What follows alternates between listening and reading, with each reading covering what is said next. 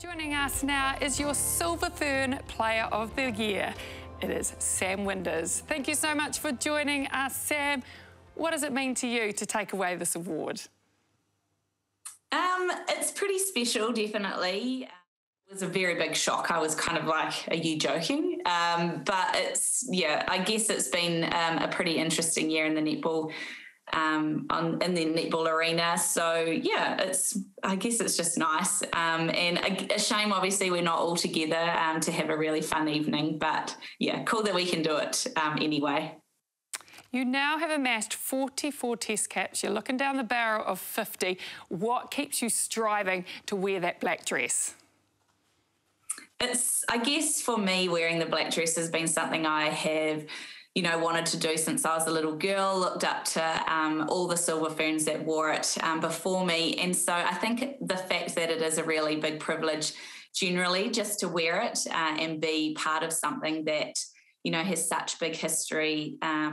It's not just about me, it's about everyone else. And the feeling of running into an arena when the stadiums are full, of course, is pretty awesome as well. So I think that challenge as well of going up against, the other best netballers, not just in the world, but in your own team as well, and in New Zealand to get those spots on the court just keeps it really interesting and is a really good battle for me, I guess.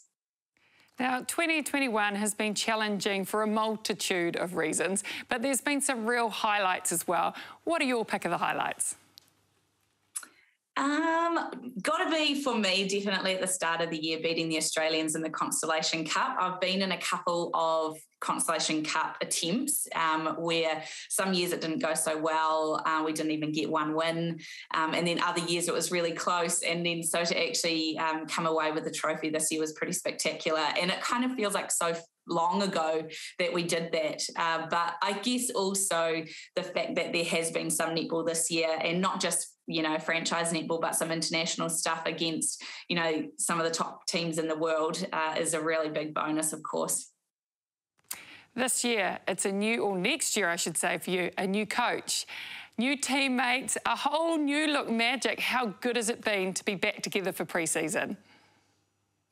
It's been awesome. I think awesome. The first week has been pretty tough, first couple of weeks of hitting the netball court again, when until then you've kind of been doing your own thing for a little bit. So the body's definitely feeling it, but so much fun to be around, these new players. We've got so few returning ones, but also the likes of Bailey and Claire and Katrina, who I've played with before, but to have them part of the Magic team and just welcoming them in and just, hanging out again, getting some coffees has been really fun.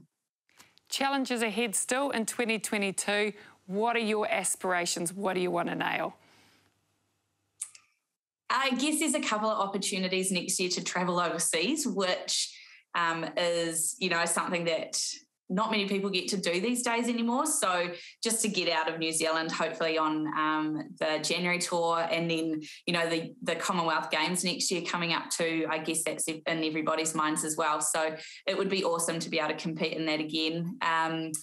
And I think in terms of our domestic league, just putting together a consistently strong performance with the team, and I guess do something a bit different as well. I mean, we were reflecting that for some of us, it's my 9th pre-season, but for the likes of Katrina, it's her 15th or 16th pre-season. So what are we going to do this year that makes this season a little bit different as well? So I guess watch this space. Well, congratulations on the award, and we can't wait to see you out there in the black dress reaching your 50 next year. Congratulations. Thanks, Adine.